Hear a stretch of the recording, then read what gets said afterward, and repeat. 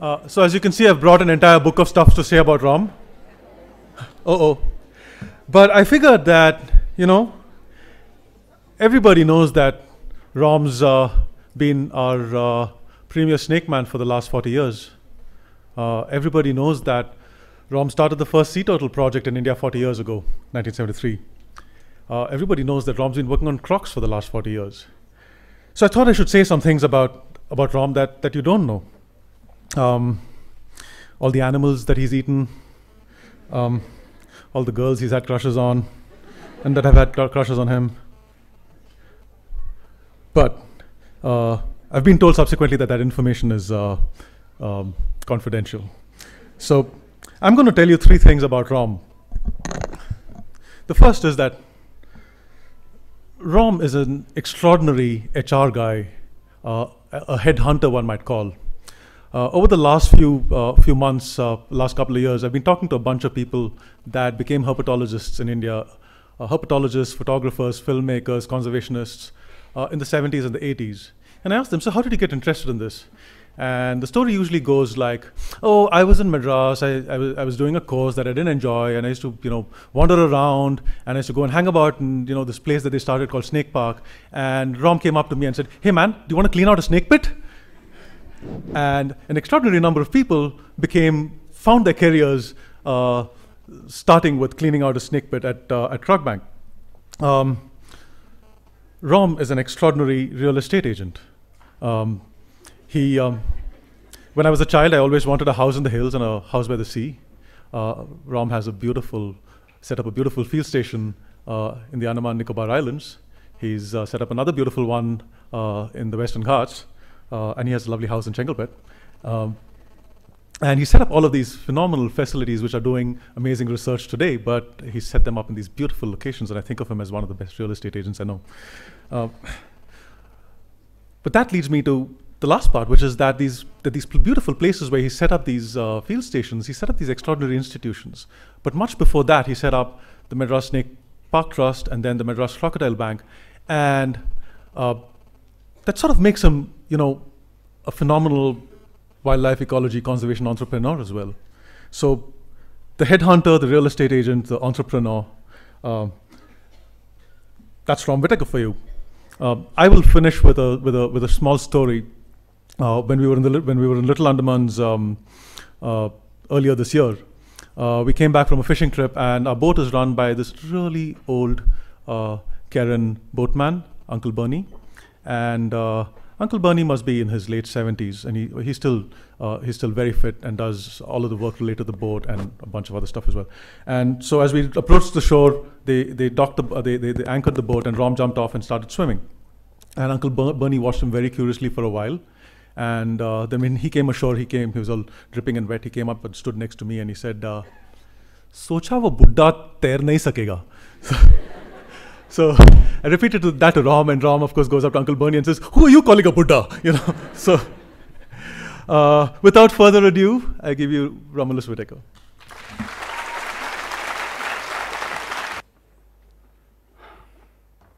I just first would like to do I'd just like to say thanks very much for everybody coming here tonight. Thanks very much for our fantastic association of the Croc Bank with SCCS. Thanks to Ravi for organizing a lot of this stuff, and all of our colleagues here today. And having said thank you, just to get into a bit of the background, I was always totally hung up on snakes, ever since I can remember. And I was pretty small when I first started out. And this was up in northern New York State. I had a mother who was very supportive. She knew there weren't any venomous snakes around there, so she let me indulge myself.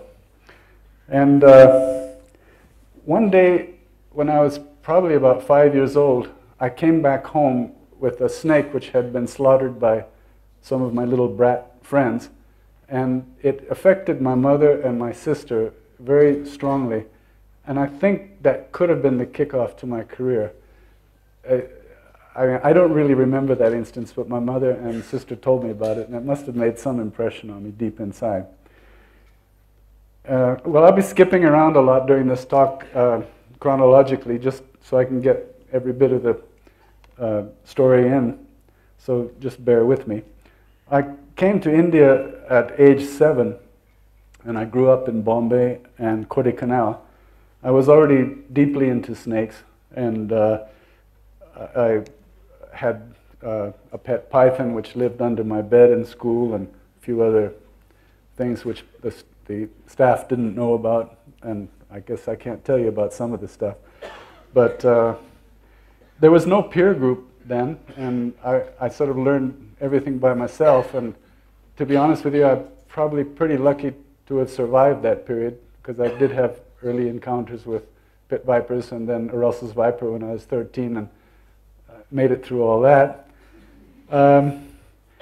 I did finish school, barely, and then I went on in the tradition of the Kodi school graduates to go to America for higher studies. And I did go to America, and I lasted an entire year in college.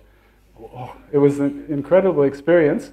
I did a lot of hunting and fishing. I was in Wyoming, and I did a bit of studying, but the F's outweighed the A's and B's, so I gave up.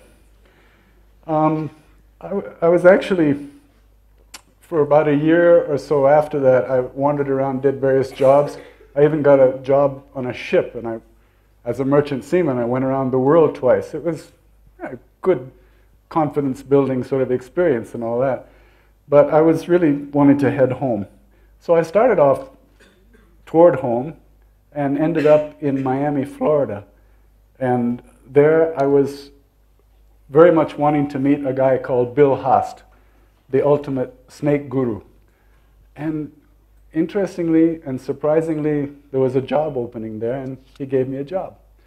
So the next 2 years I worked for Bill Haast, and it was my first really professional association with snakes. There I was learning venomous snake handling, venom extraction. I was learning how to educate people about snakes, and I had a peer group of other snake hunters, and we spent a lot of our free time wandering around the Everglades, that wonderful part of South Florida. So it was a very exciting time for me. But then I was ready to head home, and after 2 years of helping Uncle Sam lose the Vietnam War, I ended up coming back. I came back to Bombay, and I started a venom lab outside of Bombay in a place called Gaimukh Bandar, way out on the end of Salsette Island. It was an exciting time, and I had this dream I was going to set up the Bombay Serpentarium. And by that time, I started rummaging around in the Bombay Natural History Society. There were actually very few wildlifers in those days compared to now, but there were some really great ones, like Salim Ali, Abdul Ali, Zafar Fateh Ali, Dharma Kumar Singhji, Ranjit Singh, S.P. Sahi, Pat Stracey, and Kenneth Anderson. And all these people I had the luck of associating with at some stage or the other in those developmental period. I traveled around India a lot, and I ended up back down in good old Madras, and ran into the Irlas. I suddenly found a peer group. Here was a whole tribe of snake-catching people, and these are people with magnificent skills, marvelous skills, which I admired greatly, but at the same time I sympathized very much with them and their plight, because I don't have to describe the plight of tribals in India. It's endless and mindless, but it was the same for them too, and it's the same today, unfortunately. But I was very impressed by them, and as I went along working with them, I was able to perhaps help out in some ways. But I had found my peer group. I'm sorry, I'm keeping notes because I got a crap memory. I got something called scrub typhus. I'm blaming scrub typhus. Actually, it's just anyway. So in 1969, I moved down to Madras because my peer group was there. They were the Urlas, and I set up the first snake park. It was at a little village outside of town, and we decided to open it to the public. It was just like, I had it sort of modeled like the Miami Serpentarium, so I started charging tickets, 25 paisa per ticket, and amazingly a lot of people came out from Madras to see the snakes, and I got press coverage, and so it actually became quite a popular attraction. I was quite amazed myself. And then I walked into the office of the Chief Conservator of Forests and said, how about giving me some land in Gindi Deer Park? Gindi Deer Park, for those of you who don't know it, is an amazing piece of forest, protected forest, in the middle of the city of Madras, Chennai, as you like to call it now. Some people do. And they said yes. And the Chief Conservator of Forests, I remember his name, K.A. Boja Shetty, quite a character. He said, yes, we can give it to you for a 25-year lease on the basis of 200 rupees per year. My eyes must have gotten really big, and maybe I fainted, I'm not sure. But whatever it was, here I was made. I mean, then of course we had to start raising money to do this. And luckily, the World Wildlife Fund had just started a couple of years earlier in Bombay, and they actually gave me my first grant. I think it was 5,000 rupees, which doesn't sound like much now, but it was just what we needed then to get things started. There were a few local companies and friends who chipped in money, and most of all, my sister Nina and my brother Neil and some of our friends chipped in all of their time for no salary at all, just a bit of food to eat now and then, to help make the first snake enclosures. So it actually started happening. And in fact, in a very short time, within a year, we had 1 million visitors a year there. I mean, we are in the center of Madras, and people are always looking for something to do. And this was very exciting and very interesting, although kind of weird. But we had a lot of visitors. Meanwhile, I was getting a bit serious too. I started writing a lot of notes about the snakes that I was observing, and the Bombay Natural History Society, against their better judgment, published these as notes in the Journal of the BNHS.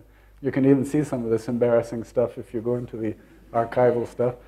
And some of it's okay, but some of it's pretty amusing. Of course, I was still the same sort of strange character I am today. No, I mean, I was even stranger then.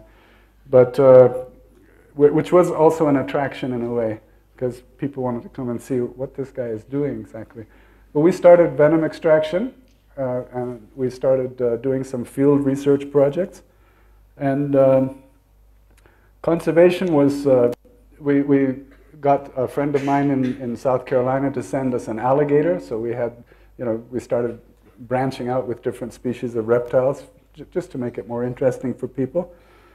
And conservation was just getting going, but the snakeskin trade was booming at that time. In the early 70s, it was in the vicinity of 10 million snakeskins a year being exported from India. It was quite phenomenal. And frog legs were going out, tons of frog legs were being exported from India. There was no Wildlife Act. There was sea turtles slaughter market down in Tuticorin was going great guns. Literally every day, sea turtles were being caught around Cressida Island in that Gulf of Mannar area and brought to Tuticorin for slaughter. There was, a few years later, we documented a tremendous market in Ridley sea turtles up in West Bengal. And so it was really happening, and by taking these photographs and publishing them in national magazines, we really started making some noise. And at that time, we also really lucked out by the fact that Mrs. G was the PM. I mean, she even took the time to come to the snake park and touch a python. And Rajiv and Sonia Gandhi also showed up at that time. So this was all very good for, for good PR for us and good PR for wildlife and particularly for reptiles. We were suddenly conservationists. It was quite an amazing sort of realization that, yes, we're not just snake guys or snake catchers. We're doing something very serious here. And meanwhile, I was making very regular trips to, this is again another bit of the turtle market that was very strong up there. But also at that time, pardon the dates and stuff, I'm skipping around like mad, but around this time in the early 70s, I was making regular visits to the Western Ghats to collect reptiles. And one day I ended up in Silent Valley.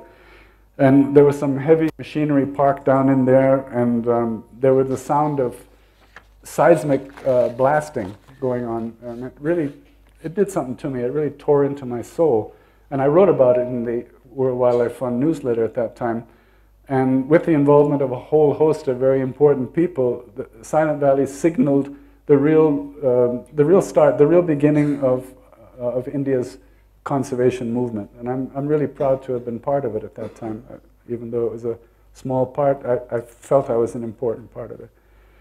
And the crocs started breeding at the croc bank. We had this, it was a tiny half-acre of land, and the croc enclosure wasn't very big. I didn't think they'd do very well there, but man, they started breeding. The first croc we got, in fact, was from the Madras Aquarium. He was 7 feet long, and he was living in a 7-foot-long aquarium. And the fisheries department said, no, we'll give him to you and put him in a nice large enclosure. And so they started breeding, and we realized that we should do something about this. So in 1975, I bought land on the East Coast Road with Zy Whitaker, and again, with World Wildlife Fund and other funding inputs, we made the first enclosures. And this is what it looked like, the first mugger enclosure that we have. It still looks kind of the same, except there are a lot of trees there now. It's like quite a jungle now. Then by this time I was getting recognition as a croc man, and it kind of surprised me. But suddenly I was getting asked to come on various UN projects around different parts of the world, really fascinating places like New Guinea and Indonesia, Malaysia, and Africa. And while I was gone, some of the snake park trustees were performing some hanky-panky. We won't go into the details about all that boring stuff, but it kind of teed me off. And I had a serious tiff with some of them. And so they filed 2 criminal cases and 2 civil suits against me. And that, I tell you, was a big drag because it was very energy draining, and I said, no, I'm leaving India now. I really got angry. But by that time we had gotten this land at the Croc Bank and it was going, so I sort of came to an agreement with them. You can have the snake park, do with it as you wish, and I'll take the Croc Bank. And we parted, not amicably, but we parted, thank God. So I ended up at the Croc Bank. And we created a new trust, so yet another NGO was created, and which is still going strong, as you know. And this is the time around when the Wildlife Act was, had been enacted. It was 76, 77 when it was enacted in every state, I believe, except Kashmir. And that meant that the Croc Bank jurisdiction came under the Forest Department. They've always been a bit of a weird organization to work with. And sure enough, we had our weird moments with them, survived them, of course, still surviving them. The funds for the Croc Bank came from diverse sources like the West German Reptile Leather Association, and people were looking at us very quizzically. What do you plan to do with these crocodiles? Mm-hmm.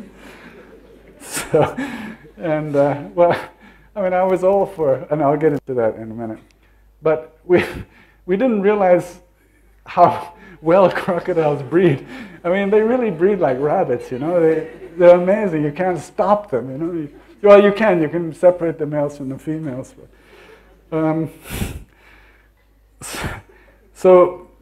but we got funds also from various foreign embassies, from the Wildlife Preservation Trust International, and many other people, and they made it become one of the biggest and best croc farms in the world, I think. And the main idea then was to breed and rehabilitate crocs throughout the country. But this particular activity had been taken over by the UN-supported government crocodile project. So we concentrated on making it a gene bank, an international gene bank for crocodiles. And now I'm quite happy to say, 37 years later, the Croc Bank, as it is affectionately known, has, we have 18 of the world's 23 species of crocs. We get about 500,000 visitors a year, and we publish the region's only peer-reviewed herp journal, Hamadryad. We have an MOU with the NCBS, and we have for collaborative research, and the Croc Bank is the hub and a coordinator of all the activities of our field stations, of our 3 field stations, but I'll get into a bit more of that. Meanwhile, while all this was going on, the snakeskin trade was halted, the Wildlife Act implemented, and the IRLAs were out of work, and they were starving. So along with friends like Shekhar Dattatri and others, we set up the IRLA Snake Catchers Cooperative Society so that they could continue to catch snakes, but now to produce venom for antivenom serum. This actually took 4 years of bureaucratic wrangling to achieve. It was no joke, because the Forest Department was not really ready to license people they called poachers to actually capture and keep wild animals, even though it was for venom extraction. And actually this remains the only wildlife utilization program in India, although the edible nest swiftlets in the Andamans just may be the second one coming up. So the Forest Department also levied a 25% royalty on all the venom that the IRLA Co-op sold. So they filed a case against the Forest Department, and it still persists to this day, 30 years later. Isn't that that's kind of typical, isn't it? But perhaps the biggest early problem was convincing the IRLAs that this was their show. This was theirs, and it wasn't Romulus Whitaker's, or it wasn't anything to do with us except that we helped them start it. They had to run it. They had to operate it. It took a couple of years for it to sink in, but it did. The cooperative got big press coverage in something called the New China Daily, and I felt really proud about that. I mean, it's just something, it was international recognition on that level. It was good. The problem was that the only problem was, and still is, that the cooperative was under the Commerce and Industries Department of the Tamil Nadu government, and because it was dealing with a chemical, venom. But the problems of dealing with this are too much to go into here. It's just, that's something else. That's a whole other line of story. But the IRLAs are still, to this day, a wonderful group of people. There are much fewer now engaged in the snake business, so to speak, than there were then. But we had to teach them how to catch snakes gently. We had to teach them how to look after them, how to extract the venom, how to process the venom. We had to get the equipment. Various grants came from I believe it was the British Council gave us money to buy a scale, and another donor gave us money to buy a lyophilizing machine for freeze drying the venom. It was really good. It was a lot of very, very good public support. And today they are producing, the IRLAs were very quick to learn. And the cooperative today produces almost all the venom used to produce antivenom serum in the country. And don't forget, we have still a very serious problem of snakebite in India. As many as 50,000 people may be dying every year from snakebite. So it is something extremely, it's an extremely vital function that they're performing. Okay, now hopping over to the Madras Crocodile Bank, in 1976, we opened the Croc Bank. The Croc Bank really did become what I like to call a center of learning and a base for research in herps, basically all over India. And it was because of people like Satish Bhaskar, Mr. Sea Turtle. He was the guy who walked almost the entire coastline of India looking to find where turtles were still nesting, and much of the coastlines of the islands, both the Lakshadweep group as well as the Andaman and Nicobars. Quite a character, more than quite a character. And he was based at the Croc Bank, as was Vijaya Jaganathan, who rediscovered the forest cane turtle, and which subsequently, the generic name of the turtle was changed to honor her. She died very young.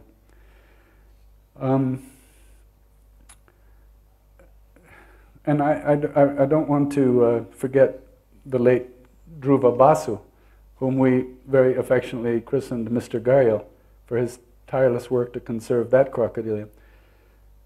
We got into serious croc breeding there, and we added monitor lizards, turtles, tortoises, and snakes. And the Croc Bank was making enough money to support the salaries, to feed the animals, and to carry on and start out and carry on some field research projects.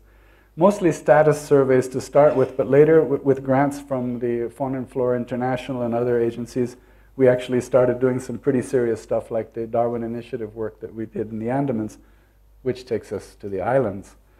Now, in 1976, I wanted to make a visit to the islands. However, I was stuck because my American passport meant that I couldn't travel in the islands. So I had always professed not to have any time for or interest in organized religion, organized nationality, organized violence. I mean, I was still a hippie deep inside. And so one bright sunny morning in 1975, I walked down to the American consulate in Madras and said, I want out. I gave up my American citizenship, took Indian citizenship, and I was off to the Andamans. That was quite a jump, but it seemed very natural at the time. Sounds a bit weird now, maybe. So the first trip to the Andamans was really just a recce trip, but I just wanted to look around and experience it. There's these magical islands, but the total sort of lack of environmental consciousness, the conservation problems there made my blood boil, and another obsession took over. And eventually our work there involved everything from coral reef studies to fisheries, to crocs, to sea turtles and herps in general. We created something called ANAT because the trustees at the Croc Bank at that time were thinking, hey man, the Andamans is way far away, we can't be involved in that. So Zai and Zafar Fatih Ali and myself started something called the Andaman and Nicobar Islands Environmental Trust.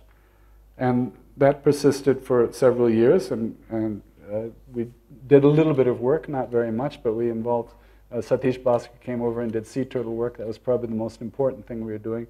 We did some coral reef surveys with the Central Agricultural Research Institute.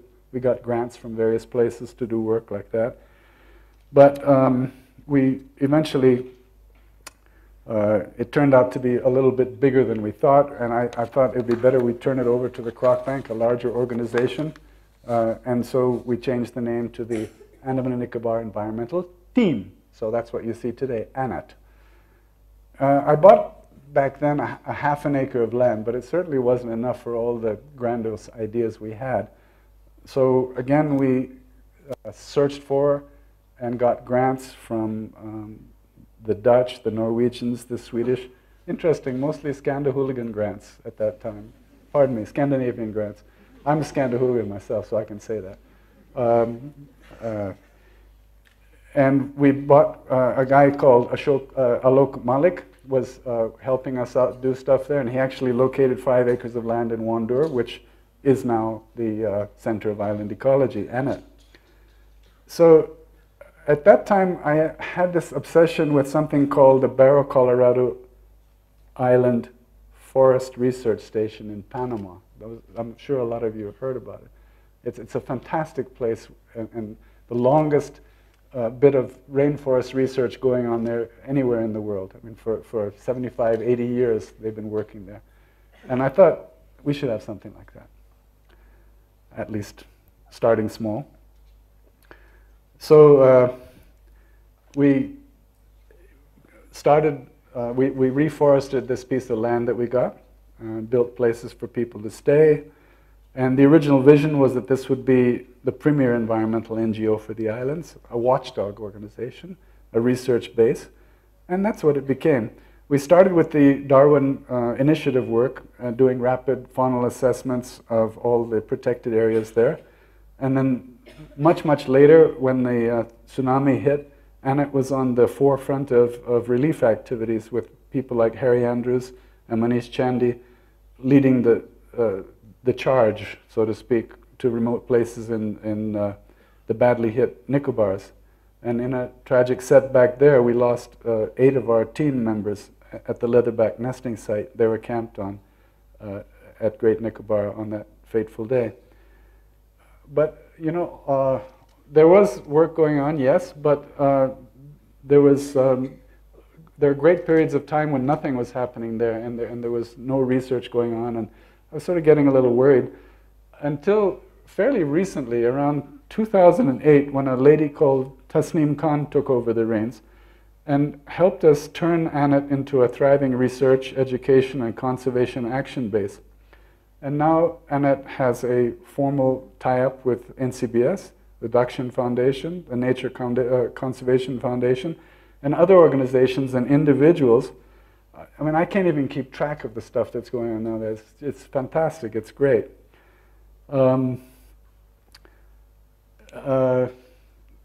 This is the main office at Annette. Those of you who have been there know it very well. And those of you who haven't, well, I urge you to come over and check it out. And the work that's going on there is vast and great. Okay, now, another meanwhile, the Irla women, while they were fine with the idea that their husbands were back to catching snakes, legally, said that a lot of the money that they make never reaches home. Guess why? Booze. I mean, I like a drink now and then myself, but no money was getting home. So we had to do something about that. Okay. So they wondered if something could be started for them to earn with. And sure enough, Zai Whitaker, Revati Mukherjee, and other friends and I set up the Irla Tribal Women's Welfare Society, which concentrates on income generation and tribal women's empowerment. The challenges were not so much external in this case, and it was very different from the other stuff that I had been setting up and working with, but it included the fact that helping to empower people sometimes brings out the worst. And there were severe altercations amongst some of the women which we had to work through. I mean, yeah. It was a good learning curve, though. The tribal women were vociferous and tough.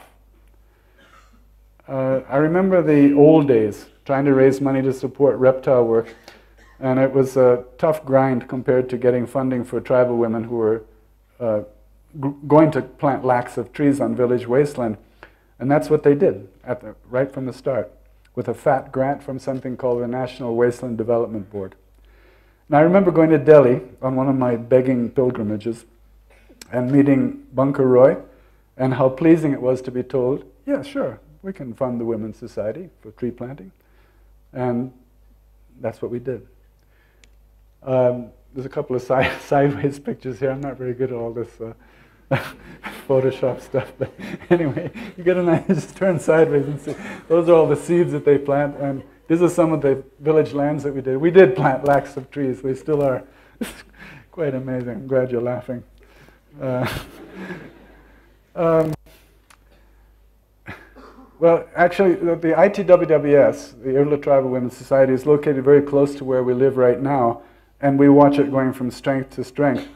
And it was very different. The women are more interested in achieving a distinct and decent social standing, getting their ration cards and other benefits owed to them, and keeping their husbands in line. Scary, huh? Anyway, this is what you do when you empower them. Okay, in 2005, the Gharial Conservation Alliance was born. And we started off as calling it the Gharial Multitask Force, trying to be gender correct, if you get my drift. And GCA did come off with a real bang, and we raised quite a bit of serious money from international funds, from the San Diego Zoo, the Mohammed bin Zahir Foundation, WCS, Prague Zoo, and plenty of others. And we were there when the Gharial die-off happened on the Chambal in 2007. This Gharial die-off was a very strange event, a very singular event. And along with WWF, we got a team of international vets over to try to figure out what had happened. And in general, we collaborated with the MOEF and helped to highlight the plight of the Gharial, and of course the beautiful river, which is their last stronghold, the Chambal. And for the past few years, we've been collaborating with Jeffrey Lang on a radio telemetry study of the Gharial. This was reported in the WII's ENVIS last year, and we're also now working with various state forest departments and NGOs towards securing the future for the Gharial. And it's a fantastic creature. It's unlike any other crocodilian.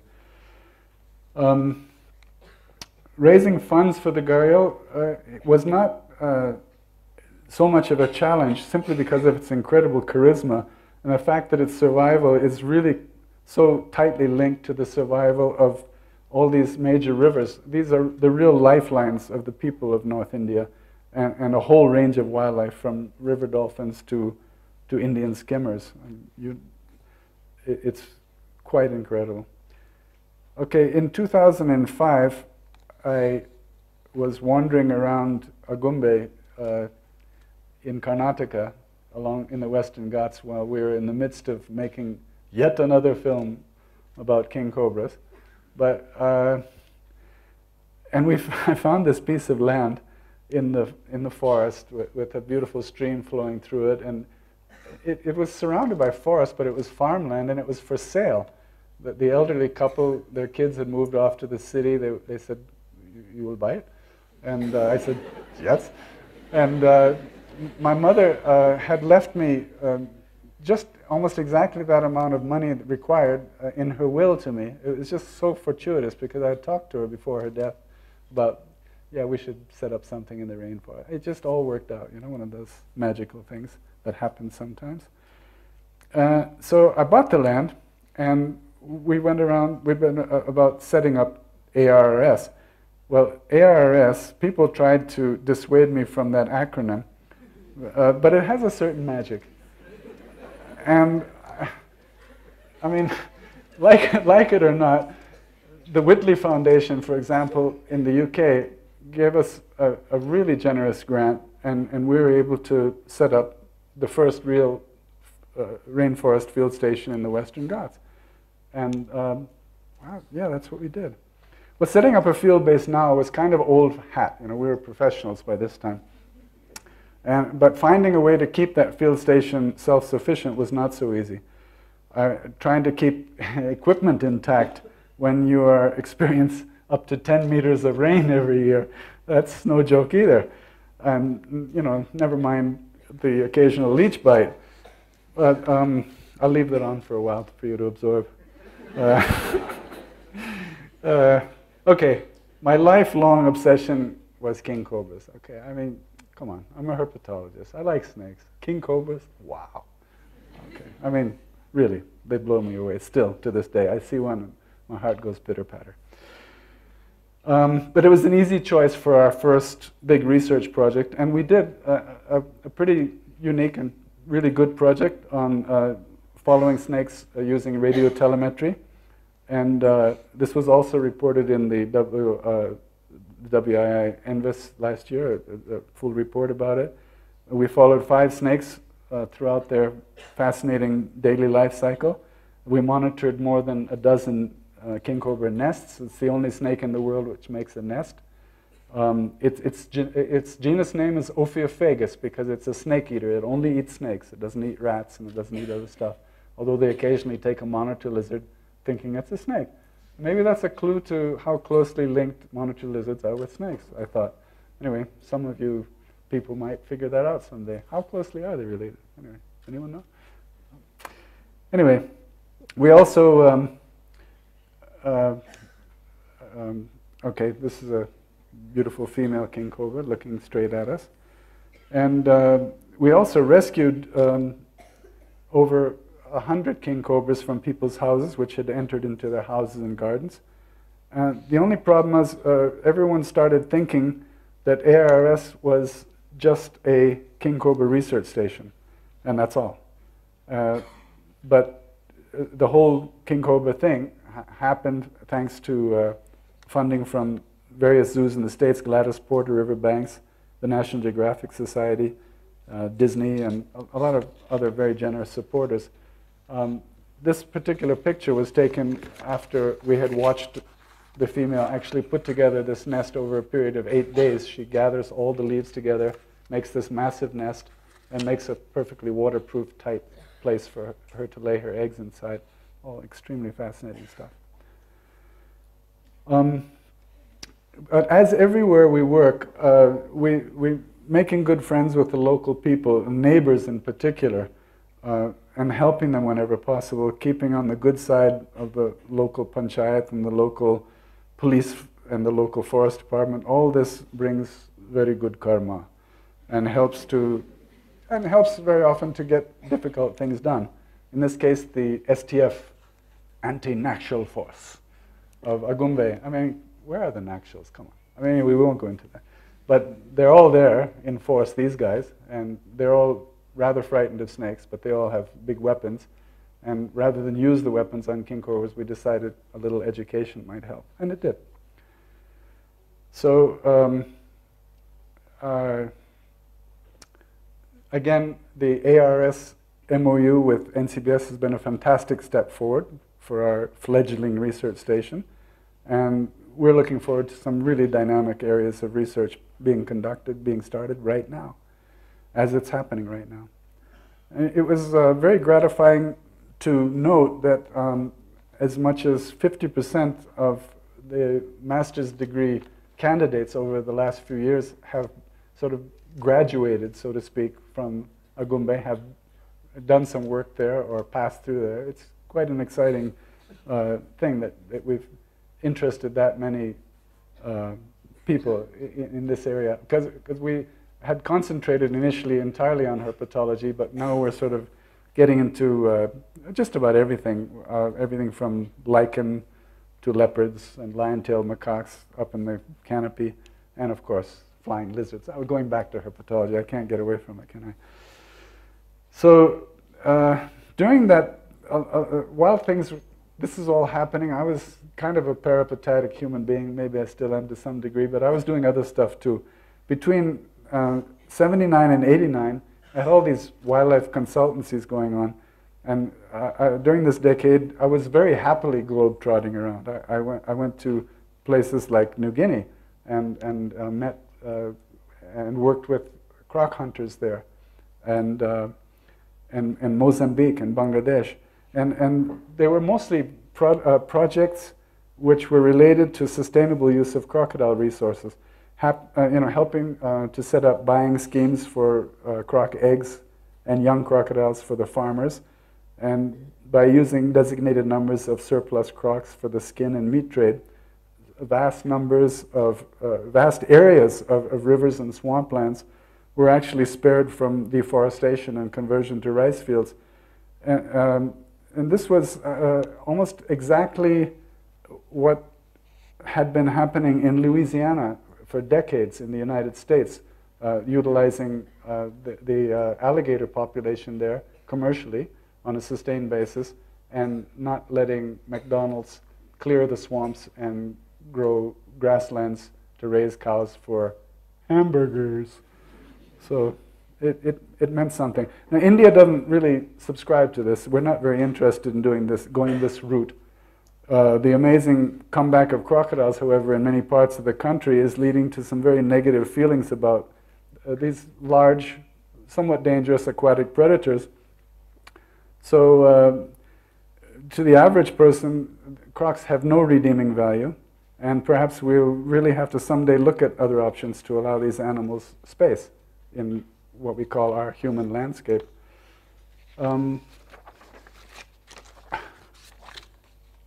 Okay, another thing I was doing on the side, sidelet, we say in Tamil, was between 1985, from 1985 onwards to this year, I was involved in telling the stories of what I'm telling you tonight by making documentary films. In fact, at one stage, I was going to be a filmmaker. I subscribed to Screen magazine and, met all the directors and tried to, make links and learn stuff about filmmaking, and bought me a Bolex camera, a wind-up camera. I was really, really into it. And I even made a feature film in Tamil for the Children's Film Society of India called, what's it called? The Boy and the Crocodile, yes. And it was very exciting. It was really exciting. I may sound as though I'm joking about it, but I was very deeply into this whole film idea, and I felt we can reach millions and millions of people, much better than we could with the Croc Bank or the Snake Park. And I think we did. Some of the filming was a lot of fun, as you can imagine. Okay, and then starting with school friends, the Reebers and Shekhar Dattatri, we made some small documentaries, and then I had a real breakthrough. I worked with a couple called Carol and Richard Foster, and we made a film called Rat Wars for National Geographic. The big time National Geographic, man. They don't know anything about geographic, by the way. I'll tell you another story about that later. They're Americans, after all. They know geography. No, that's not one of their strong points. So, yeah, but then quite by accident, I met this girl called Janaki Lennon, and she was a graduate of the film school in Madras. She was a film editor, and we teamed up, and we ended up making this film about king cobras. They told us king cobras, snakes only have one expression. They don't smile, they don't look angry, they just look the same all the time. So how are you going to make a film? Anyway, it got an Emmy award, an Emmy. I didn't even know what an Emmy award was, yeah. And they said, no, you have to come to New York to get the Emmy, you have to put a suit. And I said, well, I don't have a suit, so I can't come. So I didn't. But they sent the Emmy award here, and they sent me a certificate. So anyway, I learned pretty fast that we had done something good.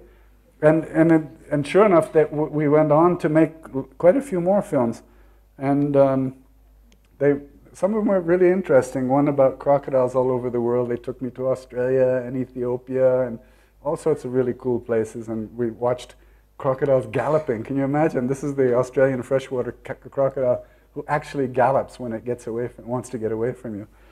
He wanted to get away from me, obviously, very much. And we made a film for BBC Natural World called Crocodile Blues a few years ago, and that was the time when the die-off was happening in the Chambal. And most recently, we made a film called Leopards, 21st Century Cats. And we were very honored to work on this film in Vidya Study site in Akole in Maharashtra. And I got this wonderful chance to play with a young leopard. And they never showed it in the film. I'm not sure. I think I know why. I was probably looking very nervous. But it was really quite an experience. Okay, to wind up, my latest sort of efforts, or concentrated effort, is something that I've been trying to get around to for a long time, and that is to work on snakebite mitigation. A project which involves collecting venom samples from around the country, studying them, tying up with the Indian Institute of Science, the toxinologists, the Christian Medical College, the clinicians, and trying to work on the distribution of the, to determine the distribution of the main species responsible for all the serious snake bites in the country, for public education to teach people how to avoid and how to protect themselves, how to treat snake bite, and to get adequate supplies of antivenom around the country. So it's something pretty big, and I feel very humbled in trying to be part of it, because it's a very, very big thing, which I really believe the government of India should be doing much more for. The World Health Organization calls it a seriously neglected tropical disease, and it indeed is. So that's my story. It's just a quick summation of half a century of getting some solid work done.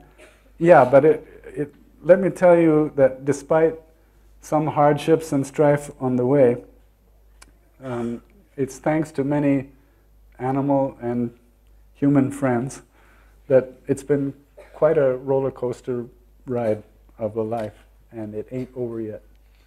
Vanakkam.